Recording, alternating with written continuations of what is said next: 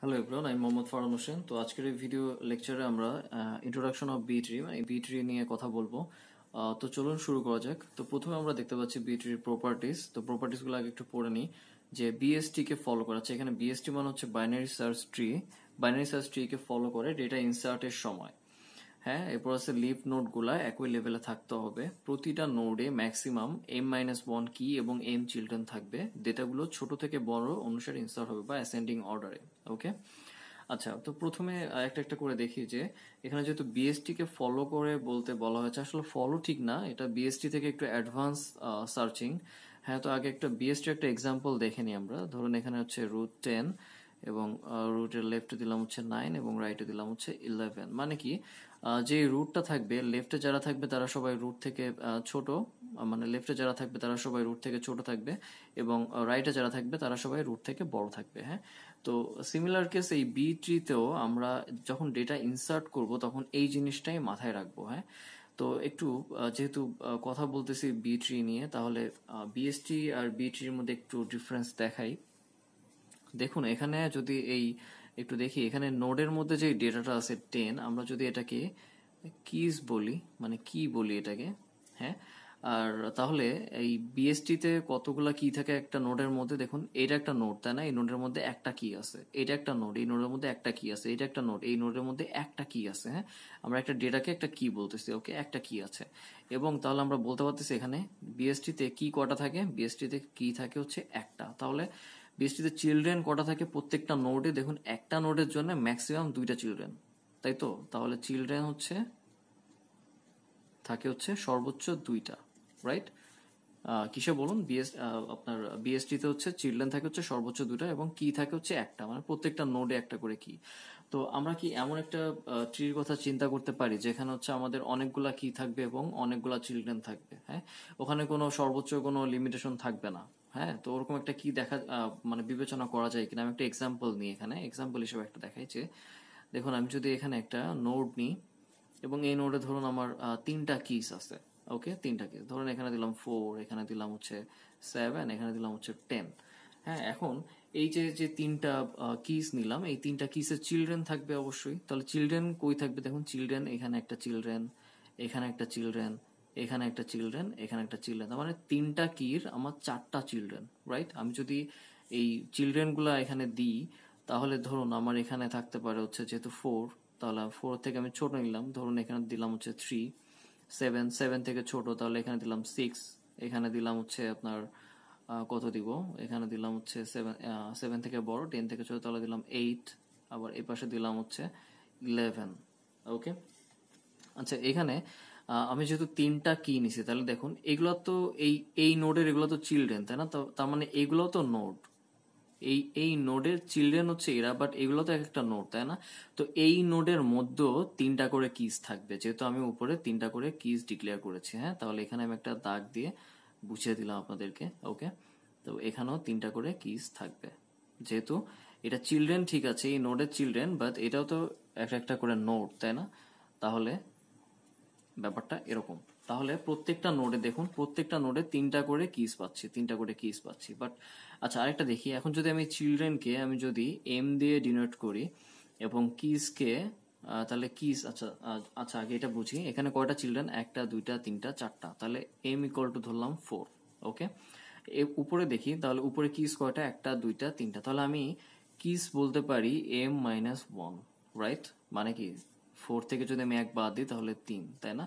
তার মানে আমাকে যদি ধরুন কোশ্চেনে অর্ডার দেওয়া থাকে, তাই না? কোশ্চেনে তো অর্ডার দেওয়া থাকে, কোশ্চেনে যদি অর্ডার 3 দেওয়া থাকে, তাই না? অর্ডার 3 বলতে, আচ্ছা 3 না, ধরুন এখানে যদি 4 নিয়ে কথা বলতেছি, যদি অর্ডার 4 দেওয়া থাকে, তার মানে আমাকে বুঝতে হবে যে অর্ডার 4 বলতে বোঝাচ্ছে একটা নোডে 4টা করে চিলড্রেন থাকবে। ওকে, একটা নোডে 4টা চিলড্রেন থাকবে, সর্বোচ্চ 4টা চিলড্রেন থাকবে। আর কিস থাকবে কতগুলা? 1টা 2টা 3টা, মানে m-1। সিমিলারলি যদি আমাকে অর্ডার 3 দেওয়া হয় তাহলে সেই ক্ষেত্রে কি হবে? সেই ক্ষেত্রে আমাকে এই 3 বিয়োগ করে কি মানে 1 বিয়োগ করে দিলে আমার কত, মানে আমি যদি এখানে কি হিসাব করি তাহলে কিস থাকবে হচ্ছে 3-1 2 এবং চিলড্রেন থাকবে কতগুলা? চিলড্রেন থাকবে হচ্ছে আমার 3টা, রাইট? তো এরকম করে হচ্ছে আপনার 5 এর জন্য সিমিলার। আচ্ছা, তো আশা করি আপনারা বুঝতে পেরেছেন নোড এবং কিস সম্পর্কে। এখন পরবর্তী পয়েন্টে যাওয়া যাক। তো আচ্ছা আরেকটু কথা বলে রাখি যে এখানে দেখুন যেহেতু বিএসটি এবং বি ট্রি নিয়ে কথা বলতেছি, আপনি যদি বিএসটির দিকে খেয়াল করেন, আমরা যখন বিএসটি ড্র করেছি তখন কিন্তু ওটা টপ ডাউন ছিল, মানে টপ টু ডাউন, তাই না, মানে এদিকে উপর থেকে নিচে, রাইট? বাট এই বি ট্রিতে কিন্তু সেটা হবে হচ্ছে আপনার বটম আপ, মানে কি নিচ থেকে উপরে। ওকে, নিচ থেকে উপরে। এটা একটু কেমন, আগে এটা একটু দেখি। ধরুন আমার কাছে 4টা এলিমেন্ট আছে, 1 2 3 4, 4টা ডেটা আছে, এবং এটাকে আমি বলতেছি যে অর্ডার 4 দিয়ে এটাকে আপনি হচ্ছে ইনসার্ট করবেন। ওকে, তো যেহেতু অর্ডার 4, তাই না, তার মানে কিস হবে কতগুলা? কিস হবে 3টা, রাইট? তাহলে এখানে আমি 3টা কিস দিলাম। তাহলে এখন আমাকে ইনসার্ট করতে হবে। আচ্ছা আরেকটা কথা বলে রাখি, এই যে ডেটাগুলো ইনসার্ট হবে এটা কিন্তু অ্যাসেন্ডিং অর্ডারে, ওকে, মানে ছোট থেকে বড়। তাহলে প্রথমে 1, তারপরে 2, তারপরে গেল 3। তাহলে আমার একটা নোডের 3টা কি আমার ফুলফিল হয়ে গেল। এখন এই যে 4, এই 4 তো এখানে দিতে পারবো না, তো আমরা 4টা পাশে জাস্ট লিখি। তো এখন এই 4কে ধরে আমাদেরকে এই ট্রিটা ভাঙতে হবে, ঠিক আছে? এই ট্রিটা ভাঙতে হবে। কিভাবে ভাঙবো? যেহেতু এখানে 4 আছে, তাই না, তাহলে আমরা এক কাজ করি, m ডিভাইডেড বাই 2 করতে পারি। তাহলে 4 ডিভাইডেড বাই 2 ইকুয়াল টু 2। এখন যেহেতু 2 আসছে, এখন আপনি চাইলে এখানে লেফট বায়াসটা ধরে করতে পারেন এবং রাইট বায়াসটা ধরে করতে পারেন। যদি আমি এখানে লেফট বায়াস নিই তাহলে কি বাম দিক থেকে সেকেন্ড ভ্যালু, আর রাইট বায়াস নিলে ডান দিক থেকে সেকেন্ড ভ্যালু। তো আমি ধরলাম আমি লেফট বায়াস নিলাম। তাহলে দেখুন এই 2টাকে আমি ভেঙে উপরে নিয়ে যাব। দেখুন এই 2টাকে আমি ভেঙে দিলাম, ভেঙে আমি উপরে নিয়ে আসলাম, এবং টুর লেফটে কি আছে? এখন টুর লেফটে আছে হচ্ছে এখন 1। ওকে, টুর লেফটে আছে 1, আর টুর রাইটে আছে কে? টুর রাইটে আছে হচ্ছে 3 এবং 4। ওকে, 3 এবং 4, ও আই এম সরি, 3 এবং 4। দেখুন আমি প্রথমে কি করেছি, আমি প্রথমে 3টা ডেটা ইনসার্ট করেছি। ইনসার্ট করার পর যখন চতুর্থ ডেটা আমার লাগবে তখন হচ্ছে আমার আর জায়গা নেই কিসের মধ্যে, তাই না? তো এটাকে ধরে আমাকে এই টোটালটাকে ভাঙতে হবে। তো ভাঙা বলতে এখানে আমি 2টাকে উপরে পাঠিয়ে দিয়েছি, এবং টুর লেফটে যে আছে এবং রাইটে যে আছে, দেখুন আমার কত স্পেস, কত জায়গা আমার হয়ে গেল। এখন আমি চাইলে এখন আমি 4কে ইনসার্ট করে দিছি কার পরে? 3 এর পরে, যেটা টু রাইটে আছে। এবং এইটাকে যদি আপনি একটু বিএসটির সাথে কম্পেয়ার করেন, দেখুন এটা এটা এটা হচ্ছে রুট, তাই না? এটা রুট, এর লেফটে যে আছে সে এর থেকে কম আছে এবং রাইটে যে আছে সে এর থেকে বেশি আছে। হ্যাঁ, তো এভাবে। আচ্ছা, যেটা বলতেছিলাম যে বটম আপ, তাহলে দেখুন বটম আপ হয়েছে অবশ্যই, কারণ এটা ছিল, আমরা এটাকে ভেঙে আমরা উপরের দিকে গিয়েছি, তাই না? উপরের দিকে গিয়েছি, তো এই জন্য এটাকে বলা হয় বটম আপ। এখন চলুন পরবর্তী কি কি বলা আছে একটু দেখি। এখানে কি বলছে যে লিফ নোড গুলা একই লেভেলে থাকতে হবে। হ্যাঁ, লিফ নোড গুলো একই লেভেলে থাকতে হবে। দেখুন আমরা যেটা ড্র করেছি এখানে লিফ নোড, এই যে লিফ নোড, এগুলো সব দেখুন একটা লেভেলে আছে, তাই না? এই একটা লেভেলে আছে, মানে আপনার এরকম হওয়া যাবে না। ধরুন আপনি এরকম করেছেন, এটা ট্রি রাখতেছেন, তো এখানে দেখুন 0, এখানে হচ্ছে 1, এটা হচ্ছে 2। তো দেখুন লেভেল 1-এ কিন্তু আমরা একটা লিফ নোড পেয়ে গেছি, তাই না? তো থাকা যাবে না, এভাবে থাকা যাবে না। এটাকে অবশ্যই এখানে এসে কমপ্লিট হতে হবে, মানে সব একটা লেভেলে হতে হবে, আদারওয়াইজ আপনার বি ট্রি হবে না। ওকে, এরপরে কি বলতেছে যে প্রতিটা নোডে ম্যাক্সিমাম m-1 কি এবং m চিলড্রেন থাকবে। আমরা অলরেডি কি নিয়ে কথা বলে ফেলেছি, তাই না? যেখানে দেখুন m চিলড্রেন এবং m-1 কি অবশ্যই আছে এখানে, তাই না? এখন ডেটাগুলো ছোট থেকে বড়, মানে অ্যাসেন্ডিং অনুসারে ইনসার্ট হবে, যেটা অলরেডি এই যে আমি নিচে যেটা দেখিয়েছি এটা অলরেডি অ্যাসেন্ডিং অর্ডারেই আছে, তাই না? এবং একটা নোট দিয়ে একটা কথা লিখেছি যে অর্ডার 2 এর জন্য ম্যাক্সিমাম 2m-1 কিস নিতে হবে। এটা একটু ব্যতিক্রম। এটা ব্যতিক্রম কেন একটু দেখাই আপনাদেরকে। এখানে যেহেতু বলছে অর্ডার 2, তাই না? তাহলে ধরুন 1 2 3 4, এটাই আমি অর্ডার 2 আমাকে বললো যে অর্ডার 2 দিয়ে ইনসার্ট করো, হ্যাঁ এটাকেই।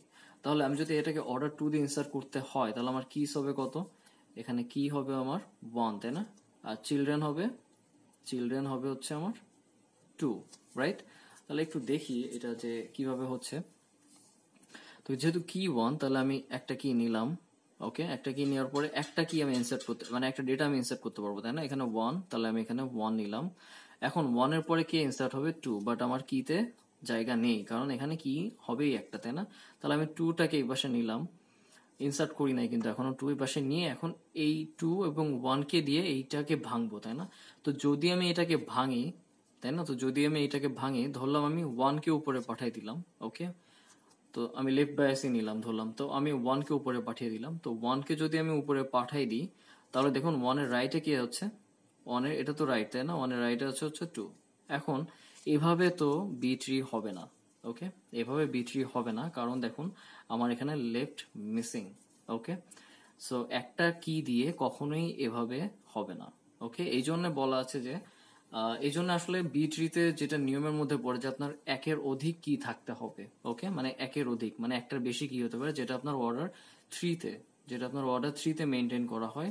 অর্ডার থ্রিতে বলতে আপনার কি থাকতেছে কতগুলো অর্ডার থ্রিতে, যদি আমি বলি যে অর্ডার থ্রিতে আপনার কি থাকে হচ্ছে 2টা, তাই না, তার মানে একের অধিক। তো যেহেতু এখানে একটা কি দিয়ে এটা পসিবল হচ্ছে না, তো সেই ক্ষেত্রে অর্ডার 2 এর জন্য আমরা ম্যাক্সিমাম কির জন্য এই সূত্রটা ইউজ করতে পারি, যেটা হচ্ছে 2m-1। তার মানে এখানে 2m-1 বলতে 2 × 2 - 1 সমান সমান হচ্ছে 3, তাই না, 4 থেকে 1 বাদ গেলে 3। তো অর্ডার 2 তে আসলে আমরা 3টা, এখানে ব্যতিক্রম কিন্তু এটা 3টা কি নিয়ে আমরা করতে পারবো, তাহলে হচ্ছে সেটা অর্ডার 2 মেনটেন হবে, ওকে। তো আশা করি আপনারা বুঝতে পেরেছেন। আমরা এরপরে হচ্ছে ইনসারশন করব বিভিন্ন ধরনের অর্ডার দিয়ে, অর্ডার 3, 4, 5 দিয়ে। এরপরে যদি আপনাদের কোনো প্রবলেম থাকে আপনাকে আমাকে মেল করতে পারেন, আমি অবশ্যই মেল ব্যাক করার চেষ্টা করব। ধন্যবাদ সবাইকে।